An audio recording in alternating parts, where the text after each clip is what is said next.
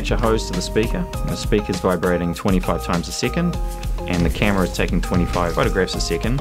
The end result is that the water looks frozen in a spiral formation. And it's kind of, and it appears that the water is frozen in time. And what it's really doing is showing you exactly how the water is vibrating in space because of the sound frequencies. Water connected to a speaker which was plugged into mains power. Probably not the smartest thing to do, but luckily we didn't get into any major accidents. So if you're using a tone that is close to but not quite the camera's frame rate, the spiral appears to move backwards and forward. And that's what's happening in the video when the spiral appears to suck up into the hose.